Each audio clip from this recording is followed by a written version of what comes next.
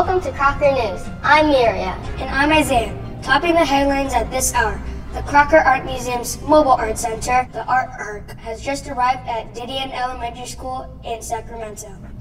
We have live team coverage with Maya, Joaquin, and Bella at the scene. Maya, let's start with you. Could you tell us what this Art Arc is all about? Thanks, Isaiah. I'm here in front of the Art Arc. This is the Crocker's 625 square foot museum on wheels. I spoke to the museum's director of education a bit ago, and she let me know all about the Arc. Only 38% of students have access to the arts in schools, so the Art Arc is a key way to bring the visual arts to students in the region. In fact, low-income students who are engaged in the arts are more than twice as likely to graduate from college compared to their peers with no art education. So it's really important. Now, the Crocker Art Museum is a great place to see art and learn how to create. But we've also learned that the Crocker has been bringing art to schools with this massive art arc for almost 40 years. Schools within 60 miles of the Crocker can have the art arc come and visit. The museum works to make the visits affordable, and it gives scholarships to Title I schools. That could be great for a lot of kids. I can see that this class is antsy to go inside, so I'll send it back to you. That's really cool. Thanks, Maya. This is a live view of kids making their way up the stairs and into the Arc. We have a reporter, Joaquin, on the inside. Joaquin, what are you seeing?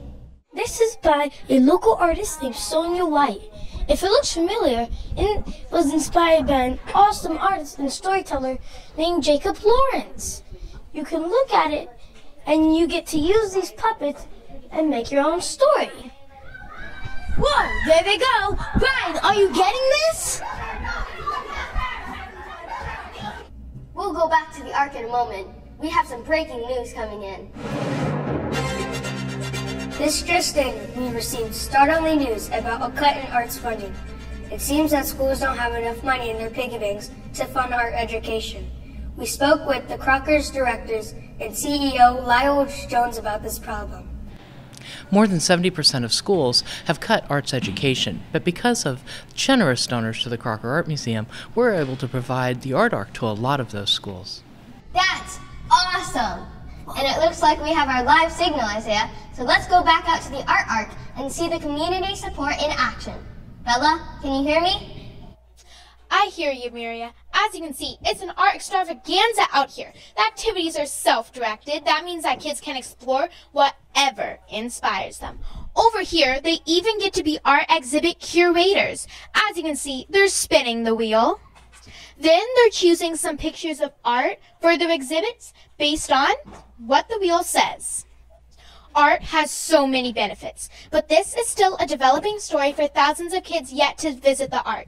How it plays out will depend on how much support the Crocker gets to keep this and other programs in our community going. Miria, back to you. Thank you, Bella. You know, the art auction forecast may give us an idea of where this is headed, Isaiah.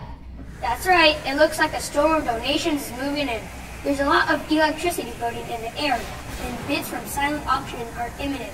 According to the Doppler, the wind is about to kick up, bringing a torrent of donations. If we're lucky, we may even get a deluge. So grab those paddles and hold on tight.